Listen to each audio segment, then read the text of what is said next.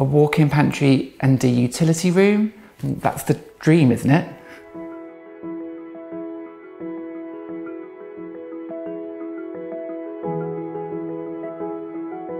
Walk-in pantries and utilities are thought of as a real luxury, but I'd always try and make one or both of them a reality. Basically, it allows people to keep mess and clutter out of the kitchen entirely. In an ideal world, you'd locate your pantry off the kitchen itself and close to the fridge so that all your ingredients are in one really convenient zone.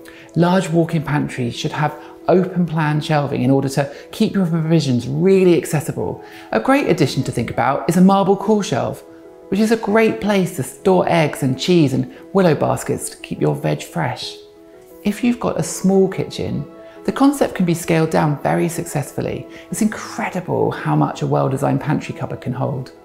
Choosing furniture from the same collection for both the walk-in pantry and the main kitchen will help to create an elegant, unified scheme. That said, you can also use the pantry to have a little fun, to show your personality even. A strong colour can work really well in a smaller space, so perhaps try matching the accent colour used in your main kitchen. Or alternatively, make it a total surprise. I love seeing pantries in rich, warm colours such as ochre or terracotta. We're also currently seeing a move towards walk-in pantries separated from the main space by glass or crinkle doors. So when you're planning a utility room, there are two important things to bear in mind. Firstly, the aim is to keep unnecessary clutter and mess out of the kitchen and living zones, while the other is that the space must really be functional. So start by working out exactly what you're going to use the room for and what you'll be storing in it, and plan it all out from there. You're going to need a generous sink, a space for must-have appliances, perhaps your washing machine or your tumble dryer, the vacuum, the mop. A combination of cupboards, deep and shallow drawers, and open shelving is usually the best way to use every inch of available space.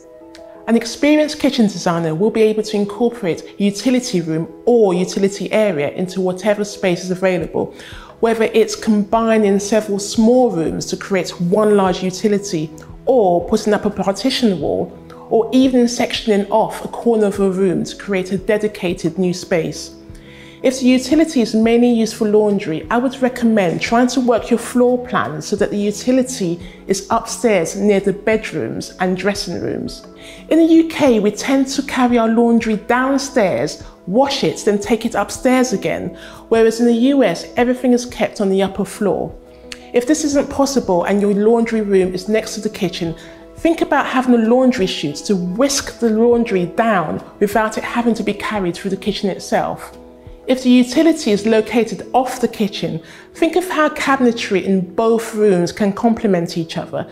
So perhaps you could echo the colour and finish of the kitchen cabinets or the flooring, or carry through the accent colours and materials.